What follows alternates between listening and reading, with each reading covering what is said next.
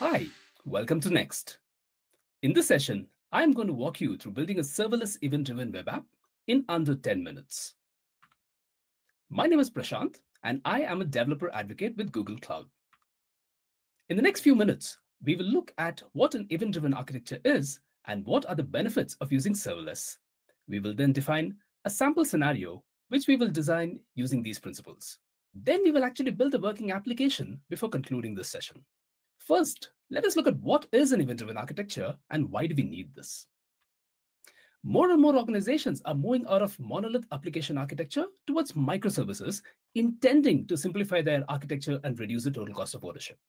However, as the application grows bigger, their request-driven microservice applications starts looking like a spider web of services calling each other. It could end up looking like a decentralized monolith due to the hardwired dependencies between these services.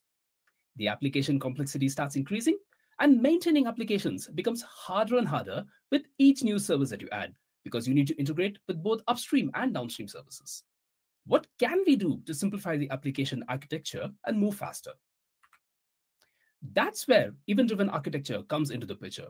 This is an architectural pattern which allows your applications or services to communicate with each other asynchronously through the means of events, which typically signify completion of a process. It allows you to scale faster because when you add new services, you don't have to think a lot about your downstream or upstream services, and hence reducing code changes and dependencies. It also avoids performance bottlenecks from slower downstream services, as the upstream service can decouple itself from the downstream dependencies by firing an event and forgetting about it. Now that we have seen how an event-driven architecture could help us to build faster, let us look at why serverless. When you manage your own infrastructure, along with building your applications, you will need to handle all the aspects, including the physical aspects of hardware and connectivity, to the operational aspects of scaling and managing security. In the serverless or a fully managed environment, you can abstract away the infrastructure and operations aspect, such as managing and provisioning servers. Fully managed also means scalability and scaling down to zero. So when your app has no traffic, you are not charged. You can focus on building and monitoring your business logic while Google manages the infrastructure. What this means is you as a developer can spend more time coding and don't need to spend time managing infrastructure. Some of the benefits you gain by using serverless are accelerate time to market by reducing setup effort and hence increased velocity. Simplicity by enabling developers with easy onboarding and self-service standing up application environments. Ensuring service availability with high elasticity, multi-region deploys, and global load balancing. Reduce risk to your company by moving higher up the stack with built-in security and operations. Let us now pen down a simple use case and see how one could actually use serverless and event-driven architecture to build out an application. This is my sample use case. As a developer, I want to build an application that searches the Twitter public feed for tweets on Wordle attempts, calculates the scores, and displays the scores in a publicly available leaderboard web app. For those not familiar with Wordle, which is a free-to-play word game, a typical round is one where I try to guess the hidden word of the day in as few attempts as possible. It is common for players to tweet out the number of attempts that they took to solve a game. It is this tweet that we are looking for, and we will provide a score based on the number of attempts taken. I would then build out the application in this manner. In order to search for the tweets on Twitter, we would have to first authenticate the Twitter APIs and make a free text search query to retrieve the search results. The Twitter API returns the results in batches, so we will need to call the API multiple times and consolidate the results. Since it is a free text search, we'll have to filter relevant results. Essentially, I'm looking for the tweets which have the attempt numbers. We will have to repeat this entire thing periodically to fetch new tweets, calculate scores, and save them to the database. We might want to build a leaderboard in different formats. Example, order by all-time top scores, or order by best average score per user, or show the best scores in each round. As you can see, this started as a straightforward and simple requirement. However, when we start thinking about the moving parts, then we see that the architecture gets a little complex. Enough talk. Let's dive in and build out the sample application and identify which Google Cloud products we will use as we build this out. Let's jump into the Google Cloud Console. So here I am in my Google Cloud Console. Let's start by opening up the Cloud Shell editor and taking a look at the source code. Now, the first thing that I need to do is hit the search endpoint on Twitter and query for the appropriate search term. Since the search API offers pagination, we need to make multiple API calls and collect the result. To handle authentication on the Twitter API, we make use of Google Cloud Secret Manager, where the API keys and secrets are stored. Now that we have called the API and fetched the data that we need, this part of the application is complete. We should save the data that we have and terminate this process. In order to save the data, we will use cloud storage, which is a simple and reliable object store. The data can be saved as a JSON file here. One thing to note is that we would like to keep the tweets and the user information separate, and hence we will save this into two files, one for users and one for tweets. We will also need to maintain state so that we don't fetch the same tweets over and over again, and for this we need a database. Let's come back to that. This entire process is quite involved since it has to handle authentication, pagination, has to interact with multiple services like cloud storage, secret manager, database, and so on. We will use Cloud Run to deploy this part of the application. Cloud Run is a serverless container runtime where I can quickly deploy any containerized application. So I have written a Docker file for my application, which installs the node dependencies and starts a node server. The other part of the application, which is equally complex, is the leaderboard web app. In this case, I have used Vue.js and Quasar framework to build up the web app. Again, for ease of local development, testing, and deployment, I have built this application into a container. In the Docker file that you see, we have built the Quasar application and we are serving the built web app. We will use Cloud Run for this as well. Finally, before we jump into the deployment of these applications to Cloud Run, we should realize that these services are important parts of the application and might undergo frequent changes and feature additions. To help automate things and make our lives easier as a developer, we can use Cloud Build to set up a serverless CI/CD pipeline. In Cloud Build, we can set up triggers to automate build and deployment. I have a couple of triggers already created for the two Cloud Run services that we just spoke about. I'll go into one of them. With Cloud Build, you can set up triggers where you can listen to events on a source code repository. In this case, I'm listening to pushes to the main branch. You can even trigger a build only when files in a specific folder is changed. I will also be using a Cloud Build YAML to provide the build and deploy instructions. Now that we have set this up, let us take a quick peek at the Cloud Build YAML files that we have been using. Here we have defined multiple steps, from building a Docker image to pushing the image to the Google Artifact registry, and then deploying a Cloud Run service using this Docker image. We can see that our Cloud Run services are currently empty, and let us manually run the Cloud Build trigger to deploy the two Cloud Run. We will run the trigger on the main branch. This is the fetch tweets service. And we will run the trigger for the web app service as well. Typically, these would run when code push is done to the branches. In this case, I am triggering this manually. Since we want to store the API response as a JSON object for processing later, we can now go into storage buckets and create a couple of buckets. In this case, I already have created two buckets, one for storing the tweets and the other for storing the users. Back to the topic of serverless compute, the next thing we need to do is actually process the tweets and the user data that we saved.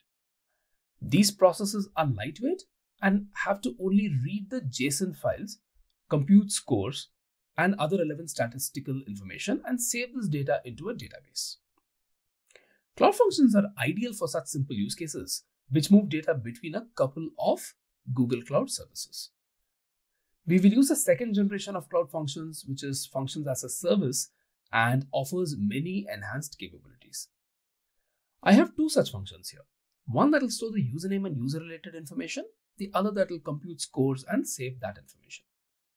Since we're building out an event-driven application, we are using the functions framework. This is used to define that this function will handle cloud events. The cloud event object will contain useful information about the event itself, which we can then use for further processing. Similarly, we also have a couple of APIs that will be called by the web app. The APIs will query our database and return the scores to the web app for display. These are lightweight and we can use Cloud Functions to run these as well. Since these are APIs or web APIs, we will be using the HTTP trigger. We can quickly deploy the source code that we have here as Cloud Functions with just a single Google Cloud Functions deploy command. You notice there is no need for any Docker files or containerization here. Just provide Google Cloud the code and it will run. I will now deploy these 4 Cloud Functions.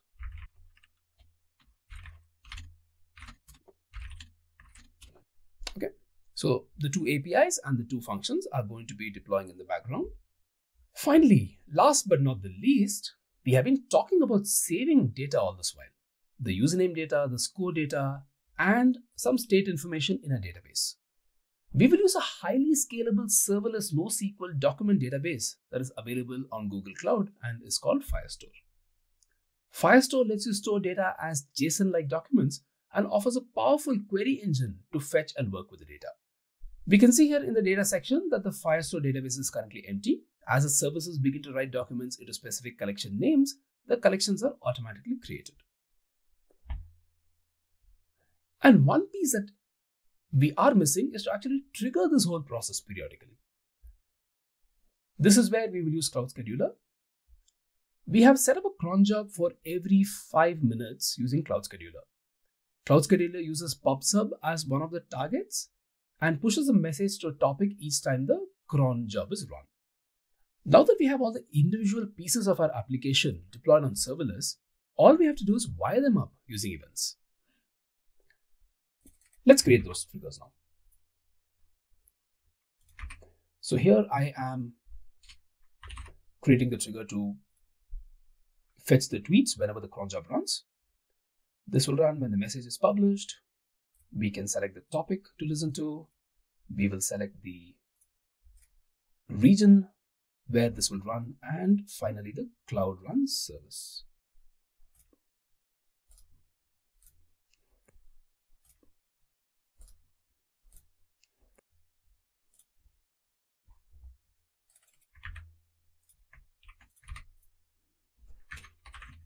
This is for when Google Cloud Storage raises an event. So when an object is created within a bucket, I also need to specify which bucket. So in this case, let's use tweets, and we will store the scores.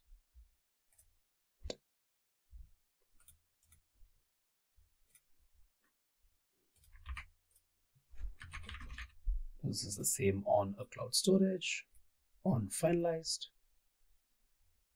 on the users bucket, and call the store usernames.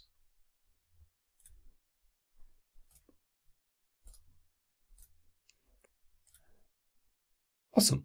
So our event-driven application is now all wired up and ready to go. We just have to wait for the magic to happen. I'll get it kicked off by manually triggering a cron run.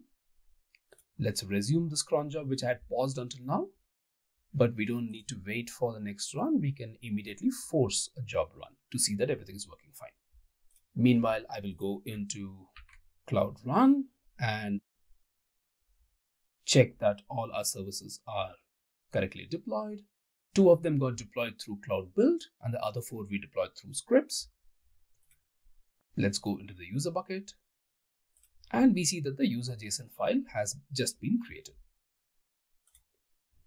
Since the file has been created on the bucket, the next event will be triggered. And here we have the tweet JSON as well. Since this has been created, the events will now be sent to the 2 cloud functions that we have, which will process these files and then save the data into Firestore. To check that it's happening, we can quickly refresh Firestore itself. And we see that data is being populated. We have both the stores information, the scores information, as well as the user information. This data will be retrieved by the APIs and will be displayed on the leaderboard. Let's go into the Cloud Run services, the leaderboard app, and get the public URL to this app. And there you have it. We have the leaderboard. We have the top 10 scores. We also are able to see per round scores. So with that, we have built a ready-to-use web application with all the related backend services and applications. This brings me to the end of the demo. Let us jump back to the slides. All right, and here we are. We had a look at the demo that we just built out. To recap the main components of what we just built in our demo, we had used a couple of services that were heavy on business logic, and we used Cloud Run for them. One of them was a background batch process, which had to take care of authentication, pagination, managing states, etc. We built that out as a containerized application and used Cloud Build to deploy and manage its lifecycle.